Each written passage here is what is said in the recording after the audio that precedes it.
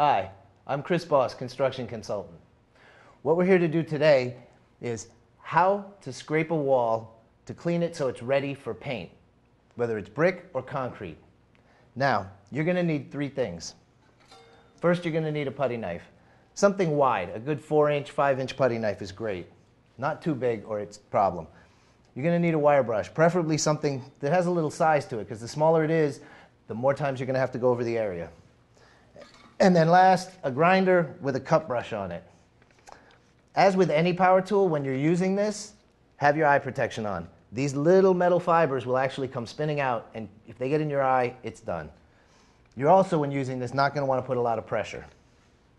So, first thing we're going to do, we're going to scrape the wall of any loose paint that we can get off with this. It should get 75 to 80% of the paint off. Because it's a brick wall or concrete, it's not perfectly flat. So you need to use a wire brush to get into the mortar so that you can really clean the paint off, so when you paint it, it's going to look as good as it can.